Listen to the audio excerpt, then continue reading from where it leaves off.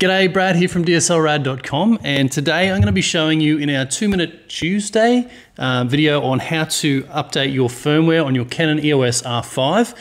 However, this will work on all of the EOS range. It's super easy, same procedure. Let's get into it. All right, to get this underway, you're going to need to jump over to Google, and what you're going to do is you're going to type in Canon EOS R5 firmware update, and in the search results you'll see I've clicked on that top one there, but the first one is the one you want. It's the Canon website, whether it be from Australia or whether it be from America, it doesn't really matter. I'm going to click onto it. Now you've got some options for the categories like Windows or Mac. OS version doesn't matter because we're updating the camera, we're not installing software for your computer.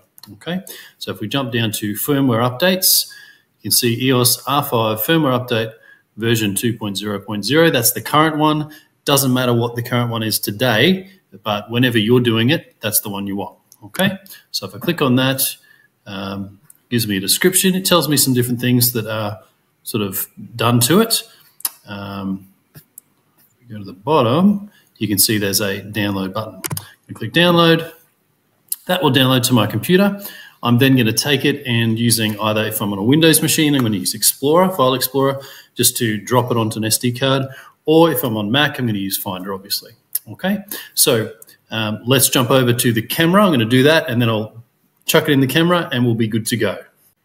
Okay, so now you can see that I'm in the CF card folder, and you can see I've downloaded and copied over this zip file that it was downloaded from the website.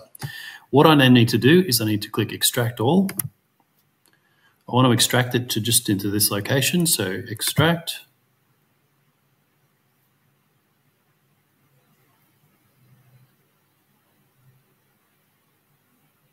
And you can see we've now got the folder there, and we've got this FIR file.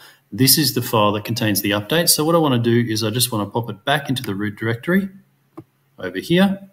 And now we should be good to go. The camera should be able to find that file and do the update. Now you can see that I'm on the camera side. We need to skip on over to the settings. We then need to go down and move over to number 6. Now you will not see number 6 unless you're in manual mode or a couple of the others, but if you're in auto, it ain't going to work. Okay, so make sure you're in manual. So now I can see number 6, and I can scoot down to firmware. So I'm going to go press the set button, go into that. So you can see that there are two options. There's camera and battery grip. I'm not updating the battery grip, but the camera I'm going to click set on. Okay, it says current firmware version is 1.8.1, update firmware. Now, you will not see this unless you have successfully put that FIR file into the root directory of that card. Okay, so if you're seeing this screen, it means it has worked. Okay, so when you're ready, just scoot on over to OK and press the set button, and away it goes. It should do that update.